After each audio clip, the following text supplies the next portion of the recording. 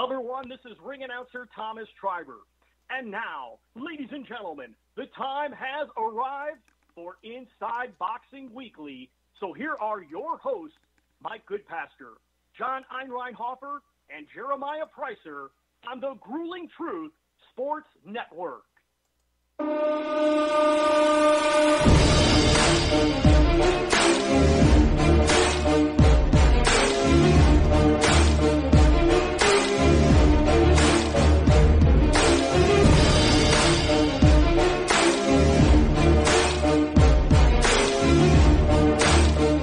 Welcome, everybody, to Inside Boxing Daily on the Grueling Truth Sports Network. Inside Boxing Daily is brought to you by the Retired Boxers Foundation. Make sure you go check out Alex Ramos and Jackie Richardson on Facebook with the Retired Boxers Foundation. I am your host, Mike Goodpaster. Right now, I'd like to welcome in my co-host. First up, Jeremiah Preisser. How you doing, Jeremiah? I'm good, man. Whenever we're talking about boxing, I'm doing all right. So let's get this ball rolling. All right, and next up will be John Einreinhofer, president of the Tyson Fury. Oh, wait, the Deontay Wilder fan club. How you doing today, Tyson? Or I almost called you Tyson, John.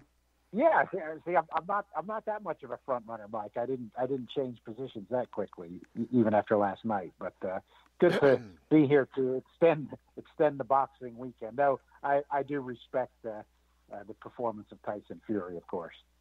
All right, I want to tell everybody, if you're listening, I know this is last second, but you can blame Jeremiah for that. But if you want to call in, the phone number is 812-496-0852. Once again, 812-496-0852. You go to Twitter, find us at Grueling Truth, which will give you the phone number there. All right, what's your big takeaway from this fight, Jeremiah? Well, my big takeaway is that Tyson Fury is the superior operator to Deontay Wilder. I mean, there was I thought he won going away in the first fight, and now he goes forward and gets an even more conclusive results. Doesn't leave it in the judge's hands. To me, it just appears as if Fury is just too much.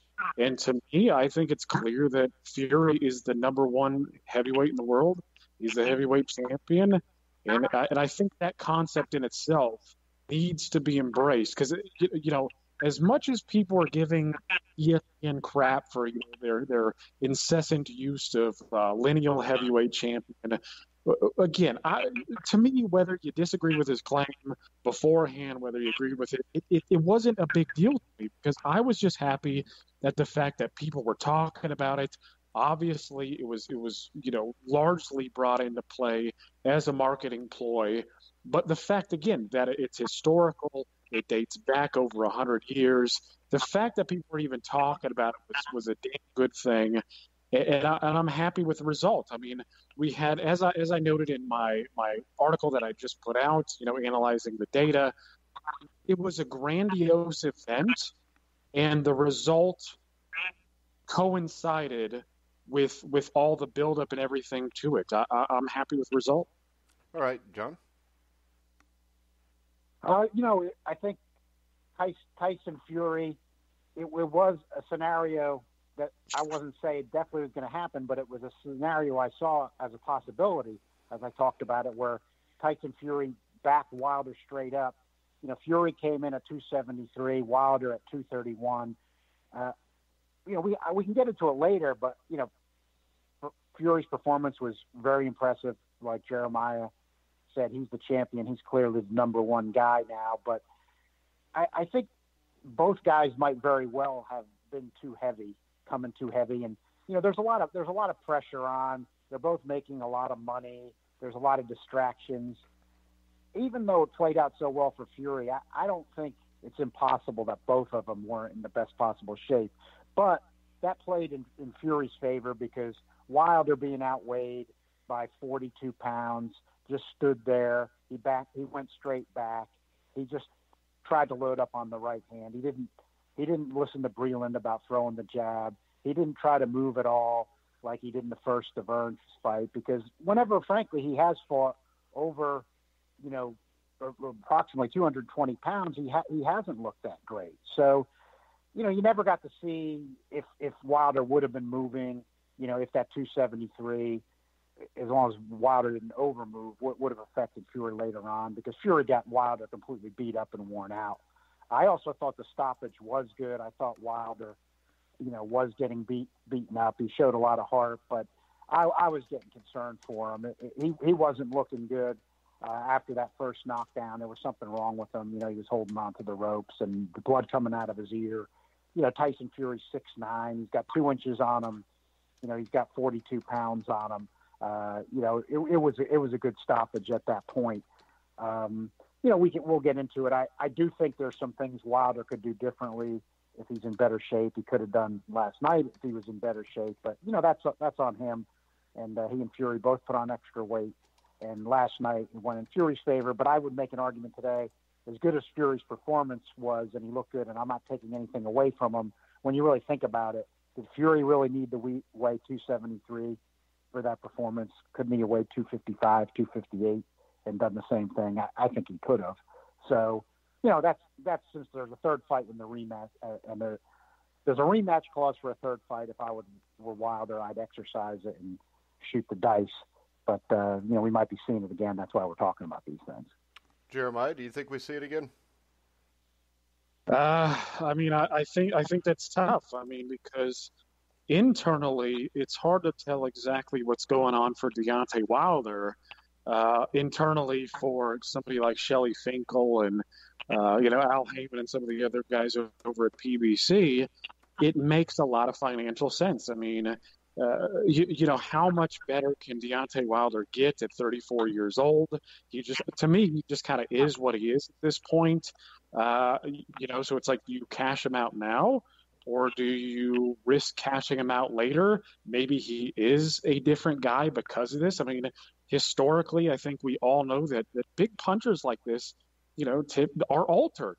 Even who was it? Stephen Edwards, I thought, made a great point on Twitter today, where he said that everything is going to be harder for Deontay Wilder from here on out, even if he's not adversely affected by this result, because now that his opponents see somebody go out there and do it, they're going to be a little bit tougher. They're going to be a little bit better prepared, again, because they saw the result. It's kind of like once that aura is stripped away, it's just, again, it's harder sledding from here on out. And so to me, it's like, because he's not going to get any better, it seems to make sense financially that you just get him in there again. Whether he loses, whether he wins, you're still, collecting a big payday either way. But of course, with Deontay Wilder, it's really about him. How does he feel? Does he feel like he needs to regroup? Does he think he can learn a few things here and there? Personally, I don't think he can do much different. Big or little, it doesn't really matter to me. I don't think he's going to improve that much. He might be slightly quicker. I don't know. It just seems like financially it makes too much sense not to do it. But from Wilder's, perspective, I don't know. If it was me taking that beating and then having a dude sing Don McLean afterwards in front of the world, that would be tough to internalize. So for him, I don't know. I think he's going to lose either way. So I guess you might as well go forward with it. Personally, I'd rather not see it. I thought Fury won twice. But again, it's contractually obligated if that's the route that Wilder wants to take. Yeah, and I want to apologize for the people who tried to call in, because Jeremiah, it's not working. I would say this, though, John. Don't you think if he wants to fight Fury and win, is the best thing to take the fight right away? Or is it maybe take a fight in between and try to get his confidence back, maybe? I thought about that hard last night and this morning, because, it is interesting to kind of ponder these things and what these guys do have to make these decisions and their teams do. I thought about that too. Here's the conclusion I came, and I've convinced myself more than ever that he needs to do it now, and there's a few reasons. First, which all three of us actually agree, the guy's 34. I think even at heavyweights, you lose something, especially when you get to the wrong side of 35. You look at any fighter, and even though heavyweights last longer, it definitely happens with all of them. So it's really where the contract then comes into me. Apparently, from the credible reports, Keith Idec had some of this, and then Coppinger had it out this morning. At least these guys do usually get some information, especially Idec. But they say that the contract says that there's no dispute that Wilder's got 30 days to exercise the rematch clause, which I think he should do. Then apparently once he exercises it, the contract states that the rematch has to take place in August, but that it is negotiable, that both sides can agree to move the date slightly later. So what I would do is exercise it within the 30 days. And then I agree that I think he should go right into it, but I think August is a little too quick. I'd be looking at September or October if I were him, so he can rest, heal up, then get back into camp with a strategy and work on it and do both, but not fight anybody else in between. I don't think he should do that. And I think the thing that people might not be looking at that could benefit him is, remember, Tyson Fury, beat Vladimir Klitschko. It was a boring fight, but, he got the win. He became the champion. He had a contractual rematch clause with Klitschko that he, violated and didn't fulfill. And then by his testimony, went on a drinking and cocaine binge and didn't fight for a couple of years. Now, obviously the fight wouldn't take place there, but I'm thinking, you think of situations like Leonard Duran too. If Wilder says now, I want it, Wilder's got all the motivation on his side now. Fury's going to be getting all kinds of accolades. He's got all kinds of money. He's had a problem with it before. He got away with weighing 273 this time and dominated Wilder basically once he hurt him in the third round. I mean, that was pretty much it. The first two rounds I don't think were really all that dramatic.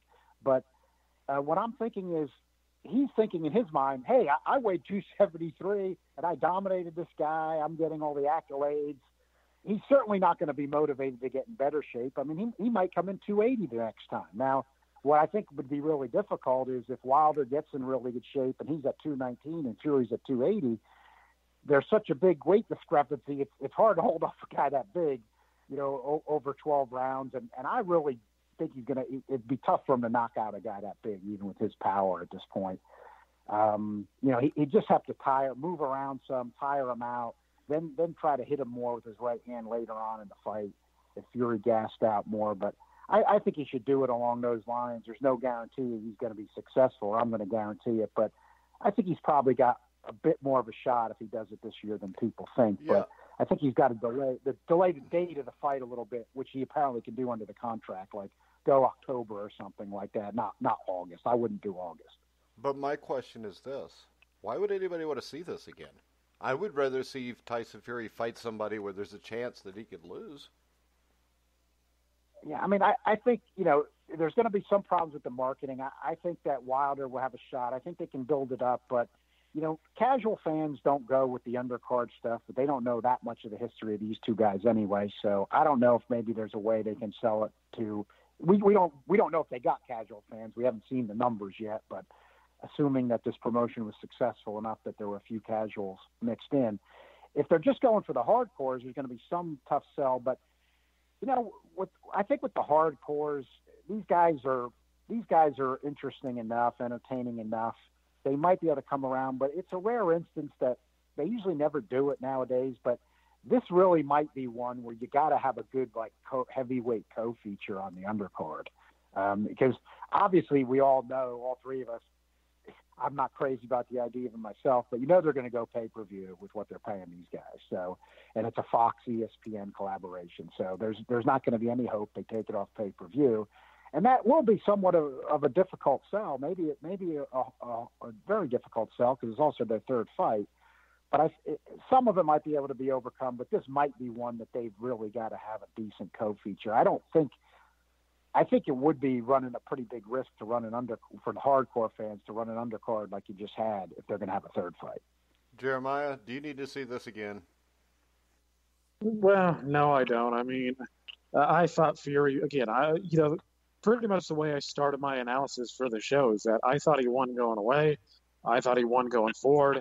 I mean, is it inconceivable that Fury or that Wilder could win a third fight? No, I don't think so.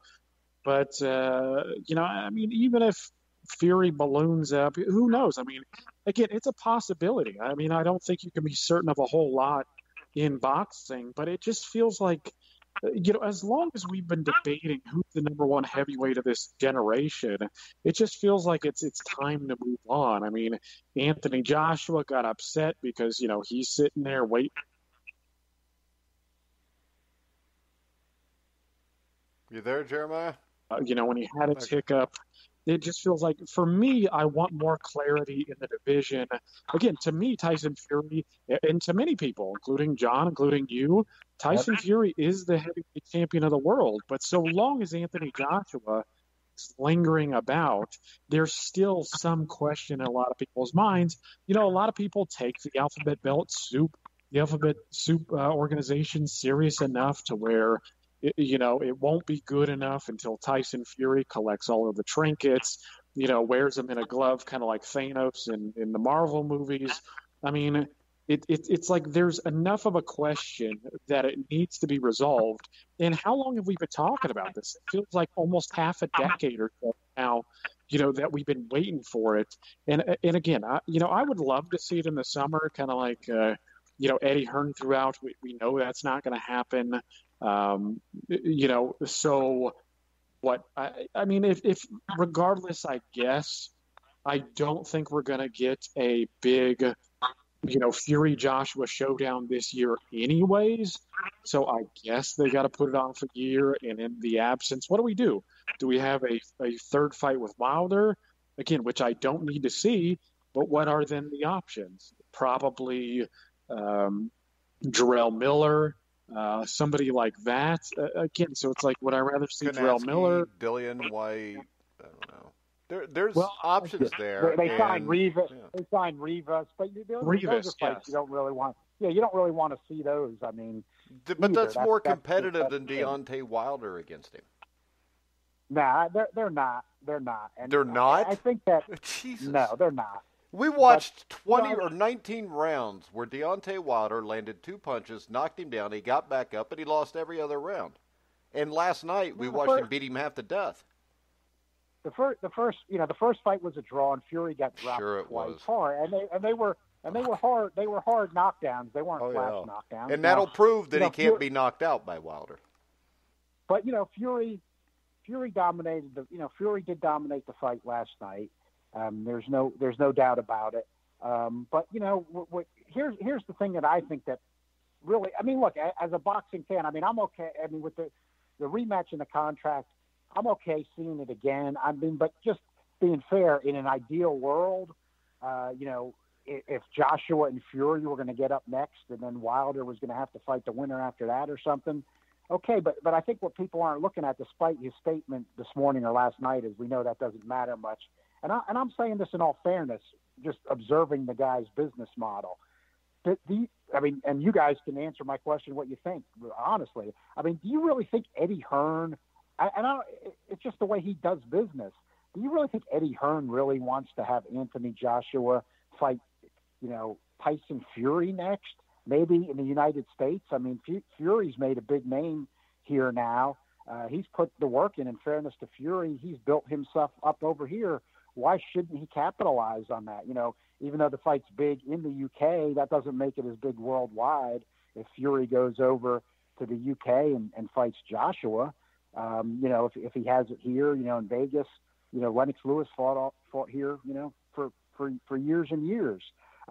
But getting back to my point, does Eddie Hearn's MO, the way I see it from the outside, and I've seen it enough that I think I've got it down now, and him and his matchmakers are good at picking opponents for it. It's you get a British guy, an alphabet belt, and then you just have him defend against guys that are semi-credible that you can beat in the UK, and keep saying we're a world champion. I mean, he looked like the happiest man in the world when Joshua got that decision over Ruiz and got those alphabet belts back after that second fight. The guy was about crying. I mean, that just shows me, because he wanted, his train got derailed when he thought he had an easy win over Ruiz to try to, appease the zone and have Joshua fight over here.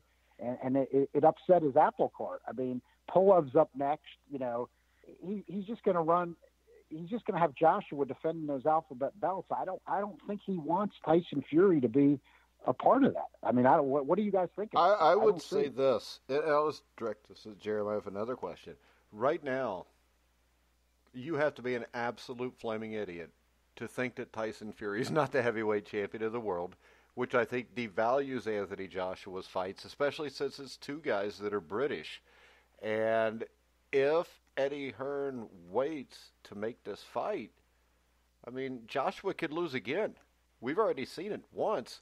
So I would think that maybe there's a better chance now that we get this fight. Yeah, I mean, maybe. I mean, it's always tough to say what's going on in a guy's mind because, we've seen that. We talked about with Arum for years about how, he'll let these fights milk, kind of like, Juan Manuel Lopez, and there are plenty of other examples. No need to, rehash some of our old material.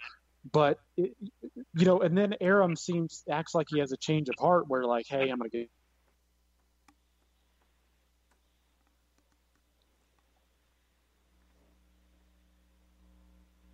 I think he's got Eddie Hearn's model pegged right now. But it's still like there's still lingering doubt in my mind. Like, does he really want it? But then again, we have to acknowledge all the political bodies involved. Does Top Rank really want Anthony Joshua right now? I actually think both of them probably don't want it immediately. I bet Top Rank would love to have Tyson Fury fight a couple of times here stateside, maybe against an American like Jarrell Miller in Madison Square Garden, and then, maybe get the fight next year and then, they're all making big bucks. I mean, that's going to be a huge event. Granted, they all keep winning, but part of me, I just don't think any of them want it right now. All right. I think we've got a caller on. Hamed, are you there? Yeah. Hello, Mike. All right. Hamed, what was your take on the fight last night? I don't know how anyone could say we need to see that fight again because I thought Fury pretty handily beat him, and we got to look at it like this. Fury was 3 stone heavier than Wilder, and Wilder's always been a one-trick pony. He's been effective at it, let's get it right. He's got a way in this era. I think in any other era it wouldn't work, but if it works, I mean, if it's not broke, why you don't have to fix it. So, but against Fury, the elite guy, I just don't think he could beat him. On his worst night, he couldn't beat him. For 11 rounds, I thought he was made to look silly. Don't get me wrong, that fight was a lot more competitive than this fight, but in this fight, he got bullied, he got battered from pillar to post. I just think Fury's got his number. And I think a lot of people criticize Joshua online and they say he's protected, but Wilder, I don't think he faced a puncher, and I said it before, and it was evident on the night. And I know it's heavyweight boxing, and Fury had about 3 stone advantage, but Fury's not a known puncher. If that was a guy in there who could actually punch, like I think AJ or Klitschko or someone who leveled Wilder's power, they would have taken him out in that 3rd or 4th round when Fury dropped Wilder.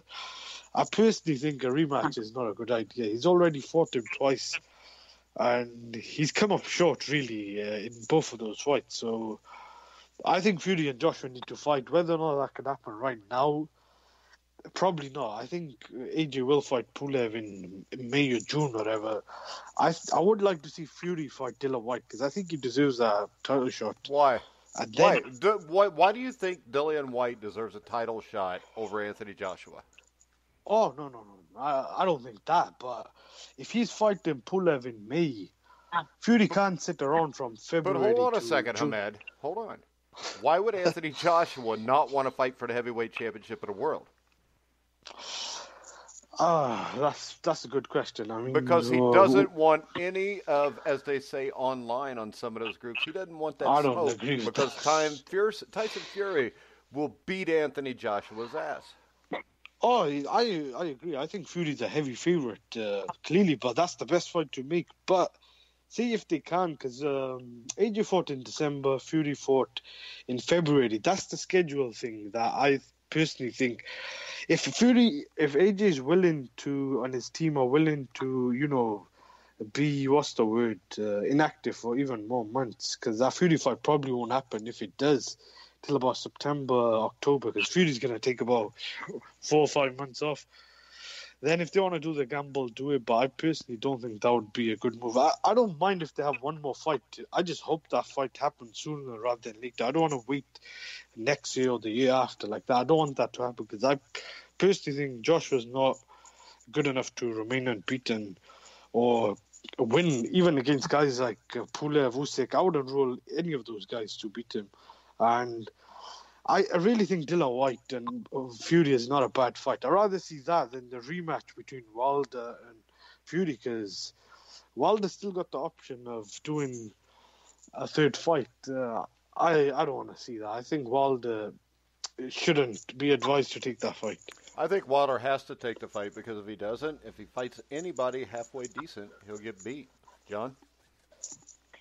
Well, I don't think he necessarily will, but he's going to have he'll have trouble getting up for it. It'll delay him to, maybe, he might not get Fury again. I mean, you want to get the crack at the real title, or, you don't want to be fighting him, while you're getting on the wrong side of 35. I think he's got to exercise the rematch clause. They've got to figure out how they can market it. Maybe at least one good undercard fight, and then just picking up with the marketing that they had here. And Wilder's got to come in much better shape, and he's got to hope that Fury weighs as much as he did this time or even more. But that's not going to make it easy. I mean, I agree that it's not one of these things where I'm going to guarantee a Wilder victory or something in that situation. He's going to have to fight differently. It's going to have to be more like when he fought Stavern the first time, and he moves around some. And even though Wilder doesn't have the combination punching offensive abilities a lot of some of these past greats, I think the idea, though, like I'm mentioning about Fury's weight and how big he is, and that is a problem, Max. You've got to look at fights like Holyfield Bowe 2, Spinks against Combs twice, and Cooney. Even Tommy Morrison fighting the old George Foreman, and then stepping around him, boxing him. Yeah, but Deontay Wilder cannot do what Tommy Morrison did, because he's nowhere near as good as Tommy Morrison. He is capable of doing those kind of a thing. He's never beaten anybody. He beat fucking Luis Ortiz, who's like 50 years old, and he lost most of the rounds in those fights.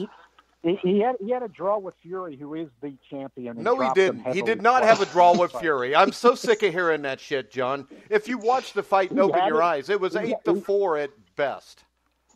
Mike Judge, the judge from the UK, Phil. I don't give a shit if the judge was from Tyson Fury's hometown. I'm not blind. I can watch a fight. That was Fury coming off a 2-year layoff, who hadn't fought a live body since he fought Klitschko. So I think if you're seeing it as a draw at best, you're being given him every benefit of the doubt. Like last night, that was the big fight, his biggest fight. And let's be really, Bailey went around. Wilder can't fight backing up, but he's got a very good jab, but he's completely abandoned that. And I think he's lucky Mark Breland pulled him out, because he could have got seriously hurt. That was a very good stoppage. The stoppage was good, and he does have a good jab, but he didn't use it. He didn't listen to Breland. He wasn't in the shape he should have been, and there's no doubt he can't fight backing straight up. And you don't stand. Even he's believing in his power too much, where you don't stand. He's reading the press clippings himself too much. You don't stand right in front of a guy that's 40 pounds heavier and 6'9", 2 inches taller, and just stand there, no matter what kind of power you have. He's got.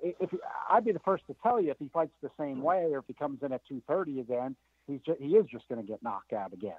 It's going to be up to him and his camp, and he's going to have to listen to Breland, and if he's not going to listen to Breland, then he's got to bring in somebody else, and he's not going to be. It doesn't mean he's going to be as good of a boxer as Fury, but he's got him box more. Even frankly, some of those wild explosions he has could be effective if he was moving around, did a wild explosion like that, and then moved out.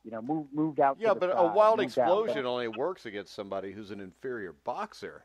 I mean, hell, the only reason he hit Fury was because Fury had been out of the ring 2.5 years, wasn't really ready to go yet. Wilder was at his best, and still, in the best case scenario you can draw up, is it was a draw. They fight 14 months later when Fury's ready to fight, and it's a one-sided ass beating, and it looked like, it looked like a 27-year-old man beating up a 5-year-old boy, Jeremiah.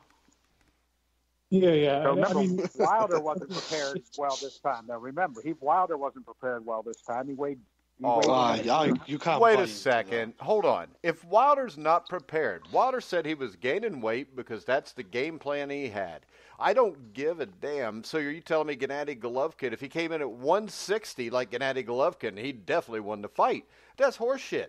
I mean, the dude's just technically, he doesn't do anything better than Tyson Fury. But I'm sorry. Go ahead, Jeremiah. Jeremiah he could do better than he's done. Go ahead, Jeremiah. No. Listen. I get what John is saying, and nothing in boxing to me is outside the realm of possibility. But to me, if Wilder comes in at 215, something like that, I really don't think. I think the Bermain Stavern example where he outboxed him in the first fight. Yeah, I mean Wilder looked better in that fight, but it's also Bermain Stavern. I mean, who sucks? Fury is naturally more athletic than Wilder is, and it seems like, look, even at 273, Fury's footwork is better than Wilder's at really any weight. I think. I mean, I just don't think there's much, if any, gap that Wilder can close to make it an even money fight. I just think, Fury's shown his superiority. I don't really want to see it, but on the flip side, again, I don't really see a much different result. It might be, kind of like, one of these fights where somebody has stopped somebody and then in the rematch they find a way to go a few more rounds. Maybe that is the case. But I also think that it wouldn't take much for Fury to just bludgeon him again. I really don't think Wilder's foot movement, his coordination, his jab, I just don't think his boxing IQ, it's not good enough to overcome somebody who's just smarter, faster, quicker, more nuanced, and has now the big mental edge over him in the sense that he's knocked him out and beat him up almost the entire way in doing so. So, again, I don't want to see the fight. But, again, I do understand John's point. Like, hey, this might be the only chance you have of redeeming yourself, so you might as well take it. And it sucks because boxing is so bogged down with politics that we probably will get it. Even though the vast majority of us, I think, want the Joshua fight, we might have to play the waiting game as we have for years and years. Well, I can tell you this. I think it would be awesome to watch Deontay Wilder get his ass whipped again. So I will watch it and I will pay for it. But Hamed, John, any comments? Well, I think that I actually agree with a lot of what Jeremiah is saying. What I'm saying Wilder needs to do. It's not going to be an easy task, but I think, again, even though the fighters are different, just to get you some ideas of examples, though. We're a smaller. I mean, we're at heavyweight. Remember, I don't like boxing's got your tradition. I like the way they do it, but remember, UFC's got a weight limit of 265 at heavyweight. Fury wouldn't even be allowed to fight in the UFC. He'd probably weigh 265 if he had to, John. Right, but I'm just saying, the point being that he's actually over what the commissions, when they had the agreement on the unified MMA rules, allowed heavyweight to be. Well, if the MMA. weight was that big a deal, Jarrell Miller would be able to be heavyweight champion. But it's the thing is, it's like Jeremiah said, it's the weight, and then Fury. I'm even with what I'm suggesting. I'm not saying that that Wilder is going to be a better boxer skill, or a better combination puncher than Fury. But remember, Fury got dropped by Steve Cunningham, who's not even a good cruiserweight puncher. That wasn't from any layoff or anything like that. So, he can be hurt. He can be nailed with the right hand. Anybody can in heavyweight. Wilder got dropped by Harold Sconia, so that I think is a flawed logic, though. I know people use it all the time. Yeah. I said that Wilder's chinny as well. But you can hurt. But he can. But the point is, that's not the only reason Fury got knocked down, though, is that he was laid off. I mean, Wilder has, any guy he's ever faced, he's at least stopped him or dropped him. So, But he's a puncher. They're two different. I just want to say this. Fury fought Steve Cunningham And what was the other guy? Pajic, I can't remember the first name. He fought those guys completely different. When he's on his A game and he boxes the Klitschko and Wilder's, the likes of those guys, and when he fights Joshua, we'll see as well, he's in a different league to these guys. And these guys are supposedly some of the best heavyweights right now. So I just don't think Wilder's that good. Fundamentally, but I think, very flawed. I think another thing you got to look at, and this is where I think in a third fight, Wilder's got to look at if he follows the game plan and gets it into the later rounds. You know, Fury came on very strong in the second half of the fight against Wallin, and he fought him in the second half of that fight like he fought Wilder. But remember in the 12th round against Wallin, and Wallin's got no experience and had been in with absolutely nobody before that. Wallin was taking it to Fury in the 12th round. Fury was completely gassed.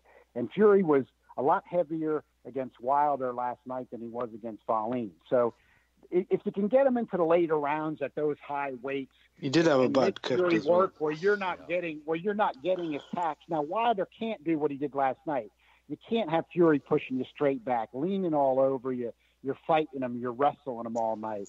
You're going to lose every time like that. You can't do it because he's going to wear you out. Yeah. You know, you can't let him just keep. How about this on, though, John? It's hard. It's hard to wear a guy down when you don't throw any punches at all, which is Deontay Wilder's MO. I mean, he's got a jab that sometimes looks all right, but other than that, he doesn't throw any punches. Hell, he didn't throw any punches against Luis Ortiz. So you can't wear a guy down if he doesn't have to, get hit. No, I agree with that. I mean, you know, an example of that would be then Andy Ruiz in the second fight with Joshua. You know, Joshua came in great shape, and he was able to move for 12 rounds, which is tough to do at that weight, but he got his weight down 15 pounds. He was able to move around for 12 rounds. But it's like you said, Mike, because Ruiz just wasn't doing anything in that fight. He wasn't putting any pressure on him. And I agree with you. Wilder, with what I'm suggesting, when he's moving around Fury, yeah, he's got to punch. You know, he's got to throw the 1-2. Even those crazy-looking explosions, he's got to offer some of those and then move away. You can't just be standing there and thinking, I'm going to land the bomb. Well, let me ask you this. If Wilder has to fight like that, where he's moving around, he's throwing all these punches, what makes you think he could fight 12 rounds like that? I agree with you. I think that is one of the biggest challenges he would have with what he has to do. I actually agree with that because just the mental pressure.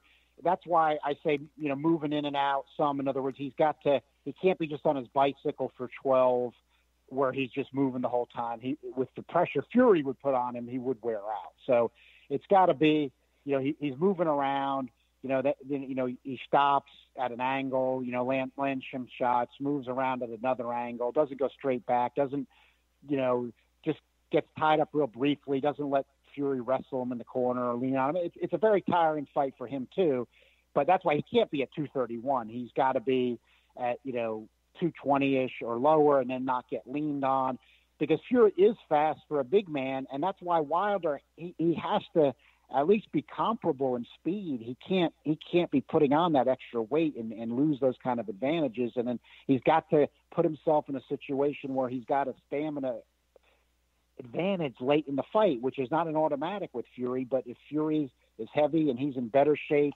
and he can punch him along the way, like you said, Mike, I agree. He can't just be standing there weighing 219. It's not going to work. He's got to throw more punches. He didn't do it last night.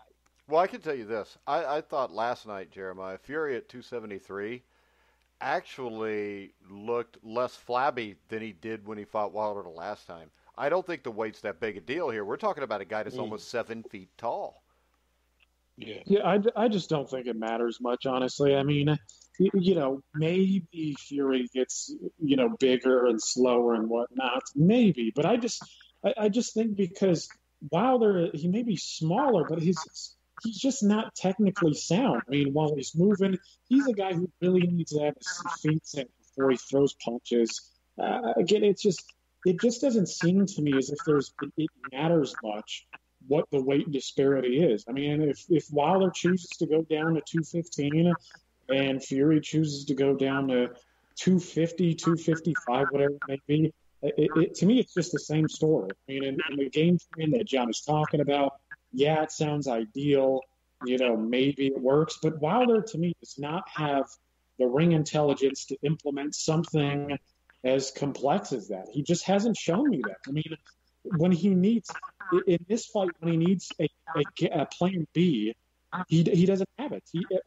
Once you and Mike, you've called this for years. I mean, once somebody backed him up, took away his best weapon, made him in fight, he was inept. It was a piss poor performance. And again, even if Fury is too heavy, I still think there's that element of mental pressure that's just probably too big it's just too big a hurdle for Wilder to overcome. But yeah, I mean, I don't know. Maybe we get something crazy, and then what? Like imagining a scenario where Deontay Wilder wins, then we need a fourth fight.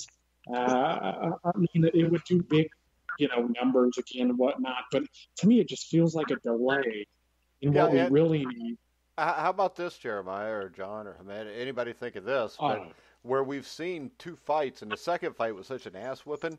Have we even seen a third fight in a scenario similar to this? We don't need to see a third fight. Let's be real. Have we ever seen in history a third fight like that? I can't remember. That's you got LaMotta fought Robinson. But those were different times. Those guys were just trying to get paid so they could pay their rent. Yeah, boxing is different then. There was no ass whooping there wasn't an ass whooping until, Well, the ass whooping was the last fight, the sixth fight, and then they didn't have a seventh. Right, I'm trying to think. But those are two all-time. Question of history. Try to think. Those were Hey, Hamed, you're going to have to be quiet, or we're going to hang up on you because you're one of the young guys here. So you got to let the old folks talk now. Because John was ringside for LaMotta Robinson. He was 55 then. Yeah, right. No, I was not there. I got to take the Al Bernstein line. Yeah, I was not ringside for LaMotta Robinson 5.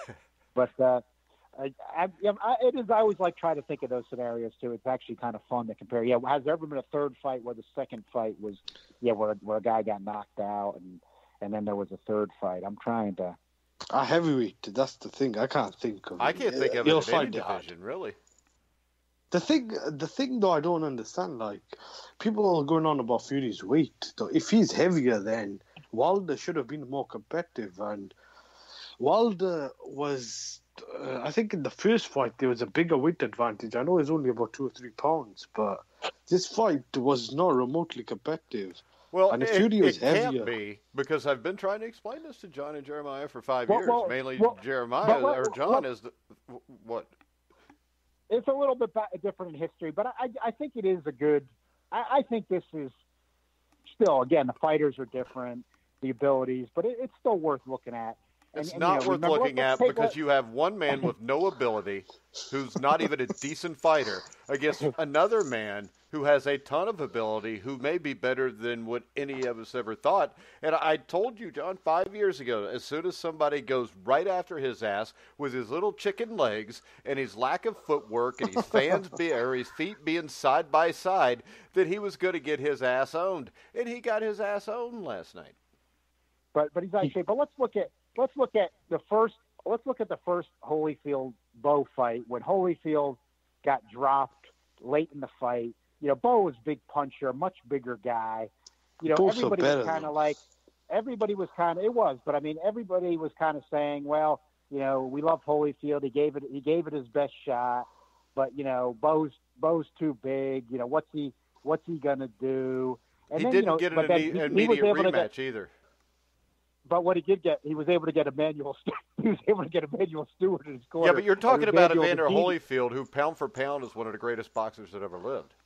We're talking about Deontay Wilder, who is just shitty. He looked like Michael Grant. He got Emmanuel. It's funny though because this is Emmanuel Stewart again, because Holyfield didn't have Emmanuel Stewart for the first fight. He got him for the second. Emmanuel Stewart came up with a game plan. He beat Bowe. He dropped him for money for the third fight, and he got knocked out by Bowe in the third fight, even though he dropped him. But they came up with a game plan. Yeah, steroids. And he was able to get the win the second. I mean, if you see the difference in Holyfield from the first fight to the second fight, it was steroids. It wasn't Emmanuel Stewart, and I love Evander Holyfield.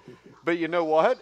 I don't mind that he did steroids because I always got my money's worth then. But from the first fight to the second fight, it was steroids. The fight plan is basically the same. And the other thing is this, Riddick Bowe also weighed in almost 30 pounds more than he did in the first fight.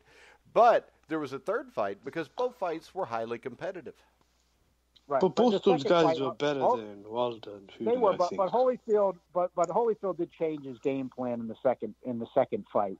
He was doing some different things, giving Bowe some different looks. He wasn't just doing the quite. But this is the thing: Evander Holyfield is an all-time great fighter who had done all-time great things by the time he got to that point. Deontay Wilder is a fighter who's basically fought nobody to this point. And now he can't box as well. Lost. That's the major. He can't box at all. Point. He can't box. It's just an example when you gotta make some of those adjustments when it wasn't looking good, and it's possible to make some of the adjustments. John, you see something in Wilder. I don't think even Mark Brilliant sees his Wilder. Like I think you see Wilder's wife doesn't even see it. Because it's not. It's the idea of where he can adjust. Remember, he had a draw with the guy the first fight. If you're trying to say he could be a bit more competitive, yeah, possibly, but he didn't fight a draw with him the first time either, and 90% of the general public knows that, John. He could maybe win a round. Now, an example of what you guys are talking about that I think would actually be a good example where you give it your best shot and it doesn't work would be when Frazier fought Foreman the second time, and he tried to move around him, give him angles, and he was able to hang in there, for 5 going into the 5th round in the second fight. But, then Foreman was able to unload on him again, and the result ended up being the You know what the I think he could do, the fight. adjustment he could make to really have a chance this fight? I can't think of anything. I would say that if he took a gun in with him, he would have a good shot. Well, he's got that in his right hand, so he's got that part. He does? Already. Well, yeah, he's got a pop gun. He's got a bullshit gun. I mean, come on, the dude don't hit nothing like a George Foreman. He never knocked anybody out. Who'd he knock out? Luis Ortiz, whose claim to fame was he beat Bryant Jennings. I mean, this is the thing. Everybody talks about, he's got this great punch. It's kind of like looking at a home run hitter today in baseball. They're also not facing near the competition because you got so many extra teams now. Half your home runs are hit off guys that wouldn't even been in the major leagues when Mickey Mantle or Babe Ruth played. So, once again, the only fighter that he fought that could take his shot was Tyson Fury. He could not knock Tyson Fury out. He knocked him down twice. Big freaking deal. Ronaldo Snipes knocked down Larry Holmes. It doesn't mean Ronaldo Snipes was a great fighter. It means he got lucky and landed a punch. And then Larry Holmes got up and beat his ass. And this is the same thing that happened here last night. He got lucky. He knocked Fury down twice, and then he never won another round. Every guy he's ever fought, he's either stopped or dropped. So that would be like me saying, that's like me going to a school with the blind, and I knock every one of them out, and I say, well, I got a big-ass punch because, I just knocked every kid out in my class. Yeah, but nobody wants to bring up the fact those kids couldn't see the punch coming. Can I say this? Can I just say this? He's going to have to do more. He's going to have to do more than that. That's the thing. He's going to have to do more than that, especially in a guy that's as big as Fury. Okay, once again, he has no skill. He can't throw a combination. He doesn't throw a body punch. And who was it on this show on Thursday night said if Tyson Fury goes to his body, he will knock him out between the 7th and the 9th round? And he put him down with a body shot. Could you imagine if Jerry Cooney or Tommy Morrison hit him with a big left hook to the body? Deontay Wilder would probably cry and piss his pants. The problem is Jerry Cooney would have to take a shot before then, so he'd be gone. Why? Whoa. So Jerry Cooney couldn't take a punch? No, he couldn't. He couldn't. So he fought Larry Holmes for 13 rounds and didn't go anywhere. They stopped him when he was falling around. Got dropped. Dude, you're comparing Jerry Cooney to Deontay Wilder. Jerry Cooney won 5 New York State Golden Gloves when it mattered. And if you watch him fight, he knocked out Ken Norton in a round. It was an older Norton, but it was a Norton. It was still ranked number 6 in the world. And that Ken Norton would have beat Luis Ortiz's It was the Norton ass. that had a draw with Scott Ledoux when he was out on his. Yeah, it is also a Norton who, right before that, had beaten Tex Cobb, who beat Michael Dokes the first time they fought, but he got screwed out of the decision, and they called it a draw. Yeah, but the Tex Cobb, Norton had. Wait a second. All I can tell you is this. If you want to rip on Jerry Cooney and say he can't take a punch, in June of 1982, if you'd have put Deontay Wilder in the ring with Larry Holmes, he'd have been curled up in a fetal position by the middle of the second round. Well, that's fighting Larry Holmes, but, Jerry Cooney got knocked out by Michael Spinks. Oh, dude, you mean Hall of Fame Michael Spinks, the greatest light heavyweight puncher of all time? And Jerry was drunk, so you probably got to throw that in there, too. He was after Spinks hit him with those combinations. No, he was drunk before the fight. He was an alcoholic by then, John.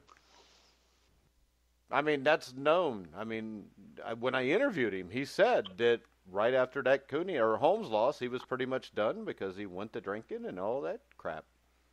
So, Jerry Cooney accomplished more in 23 fights than Deontay Wilder has done his whole life. That's a no-brainer. Why wouldn't you say that? Did you really think that Bermain Stavern could have beat up Jerry Cooney?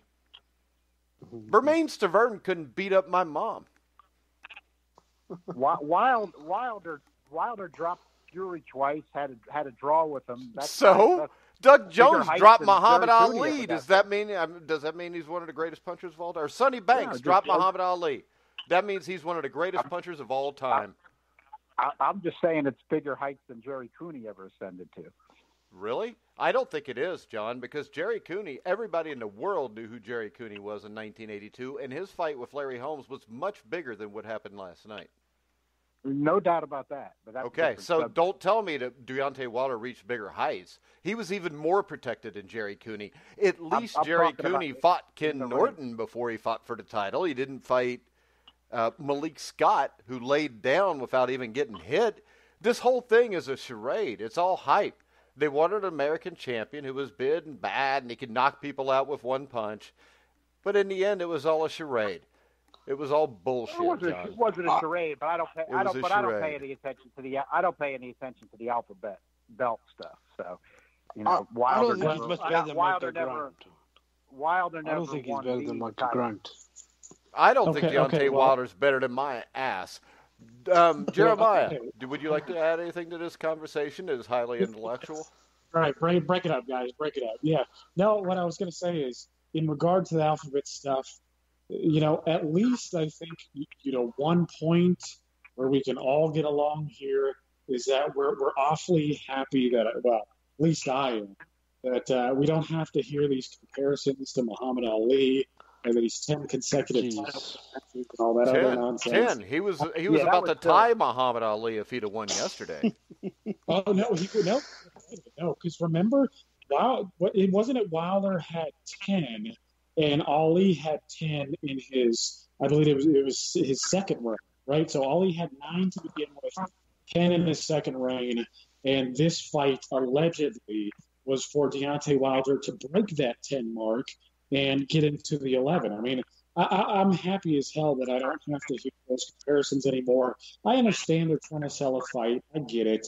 But it makes everything so convoluted, hard to discern, a lot of bloated achievements. But, I mean, honestly, John, obviously, he's a Wilder fan. I get it. But when I look at a bunch of guys, how many guys in history do you put against Wilder's opposition and they have – a nearly identical record? The two top 10 guys he fights, other than Fury, Stavern, and Ortiz, I reckon there's a good number of dudes who could not necessarily mimic that, but get close to that mark with that level of opposition. Who Stavern always reminded me of, Jeremiah? My lunch lady in high school, because she had that bun on the back of her head like that. Stavern does the same thing. Well, one thing we grant is, Wilder. I like Wilder. I think he's better than you guys do. But with that said, I'm totally against the alphabet belt stuff. I think modern fans don't seem to want to accept, which I can accept this and still like a fighter. I don't get why others can't. In other words, I didn't need Wilder to be a pretend champion like the fighter and think he had some talents. I mean, like Jeremiah said, this nonsense about tying Muhammad Ali in defenses. I mean, Fury's the champ. Joshua's not the champ. Wilder's not the champ. Wilder hasn't been the champ. But I like Wilder, but I got to say, it's kind of like, frankly, with like some of the Golovkin fans. Like, in other words, Wilder, Fury was the lineal champ, and then if you thought he lost it, still it was. I don't think that's the same. Wilder had a shot at him, and he had a draw. He dropped him twice, but he didn't get a win, and now he got him again, and he got stopped, and so not everybody gets to be the champion. Golovkin was arguably the champion. You had Canelo fighting at catchweights at 155. You had him, Cotto, and Sergio Martinez fighting at catchweights. Yeah. Nobody Golovkin wanted to fight Triple G, not even that little pussy division from Mexico who waited until Triple G was too old. Now won't fight him again. He's going to wait till he gets even older and claim that nobody will fight him, so he's going to fight Billy Joe Saunders. It's still that's the way, but that's the way life goes sometimes. Yeah, he didn't get it done. What? He didn't get it done. He kicked his ass in the first fight. The second fight was close. You could win by a knockout. He didn't get it done. I mean, you could win by a knockout. So Canelo didn't deserve to win either because he didn't win by a knockout, John. Why didn't Canelo fight him 3 years before and fighting Julio Cesar Chavez Jr.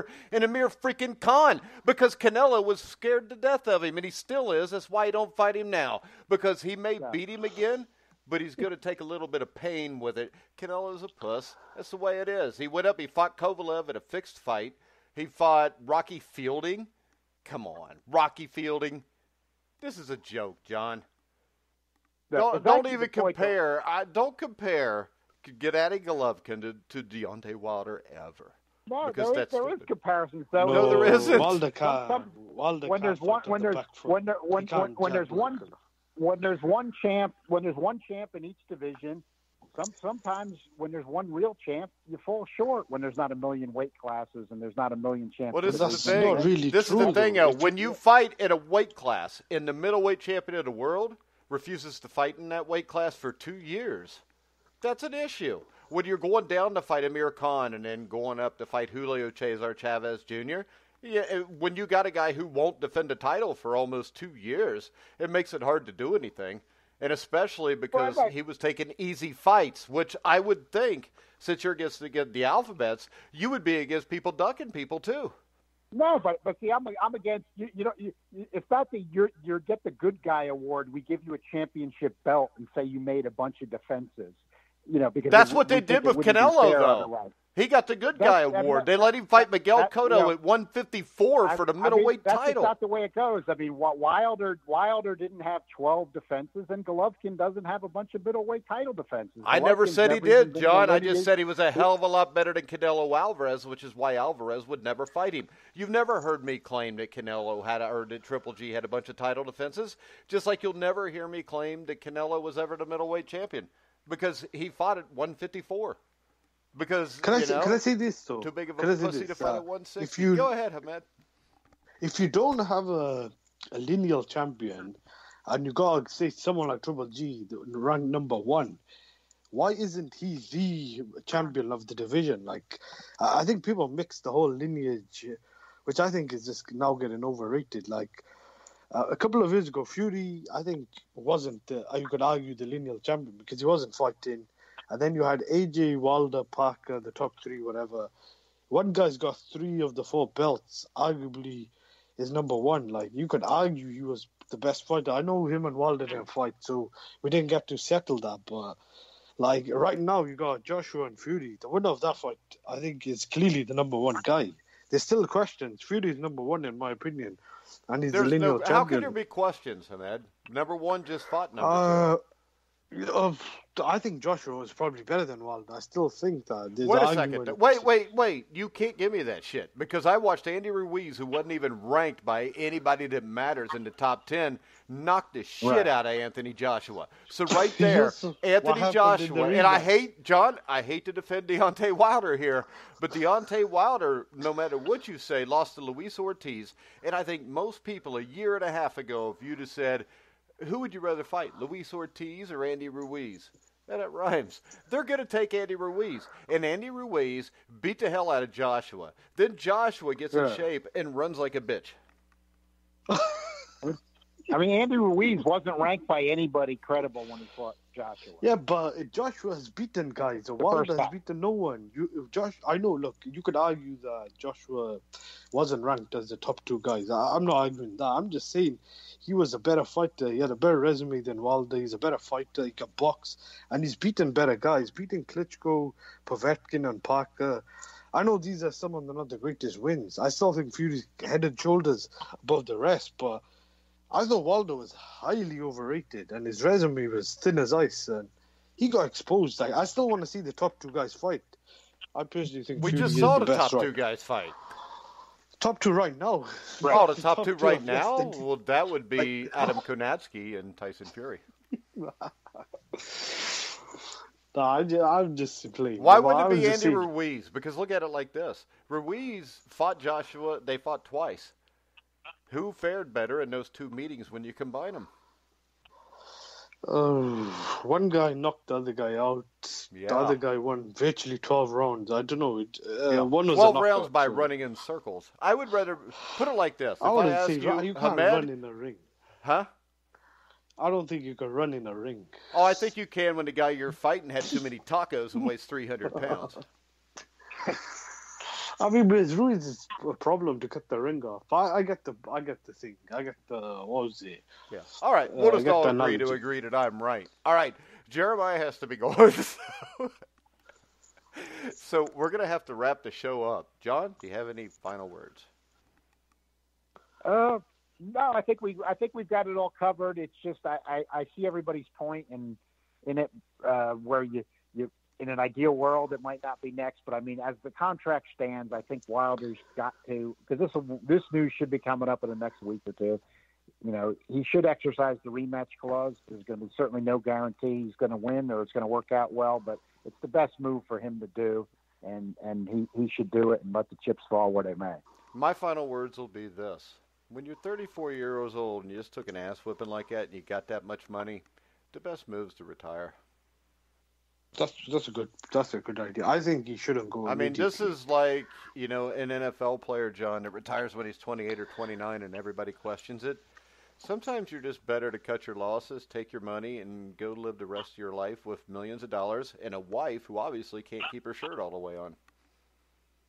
I'll never question any boxer that wants to retire for retiring. It's too tough of a sport. Yeah, because what I saw last night, Jeremiah, and I'll let you have the last word, is a guy who, if that fight continues, that could have ended really, really badly.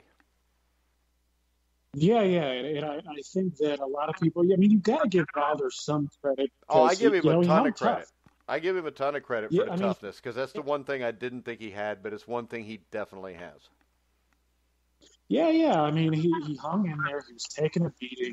He wasn't doing a whole lot, but, just round after round, he kept taking a pummeling, and he took it. And, when Breland stopped it, I felt as if, Wilder's protest was half-hearted. He knew that the end was near. Yeah, he was right there feeling the full effect of Fury's punches. He knew that, the end was not. So credit to him for being tough. I actually thought the other trainer for Wilder was being dumb, saying that, he would have let it go on for a little while. Again, I know that Wilder has big power, and maybe he had the power beaten out of him, though. But did you see his legs? His legs were all over the place. Well, after the knockdown, it was pretty much over. His legs were bad. You could just see it. It was like waves washing across, on a shore, just round after round. Hey, Jeremiah, did you hear him after the fight when they asked him about the stoppage? And he said that he wishes they would let him go out and fight Clarissa Shields next. What? Yeah. What about that, or he wanted to go out on his Shield? I don't remember which one. I think Clarissa Shields could take him now. Yeah, but hey, credit to Wilder too. Credit to Wilder too, because in the post fight interview, he did make some excuses and say, I'm not going to make excuses, but he was pretty generous. He did say the better man won tonight. And I got to give him credit for that. So I don't want to see a third fight. I want them to move on, but credit where credit is due. All right, guys.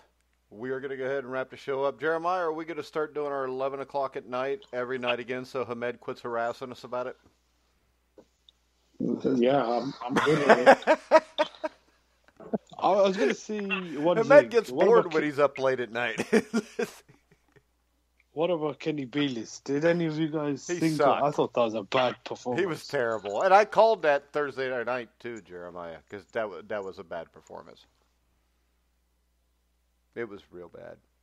Put it like Last this. time the judges. I'll tell you this. And John, my big thing with Kenny Bayless is you got two men that big in the ring fighting each other. You need a bigger referee. I was looking at that. It's tough when you got, guys are getting so big nowadays. That did cross my mind during the fight. I mean, you got one guy 273, the other guy 6'9", the other guy 6'7", 231. And Fury's strategy, which expected he might do, and he executed well, but he's trying to lean on him, tire him out, get into those wrestling matches, and that's hard for any referee that's going to come in and be able to break these guys up. I mean, some of these referees are older, and it's definitely something that's a tough assignment. All right, the point deduction was sorry, man. The point deduction was very bad timing. But I think it was bad on both sides, and he stared at Wilder waiting to stop it from about the fourth round on, from what I saw. So I don't think there was any fix in there. And the judges, unlike the first fight, all got it right, John, and they were all from the good old United States of America. Yeah, but the fight ended up being stopped.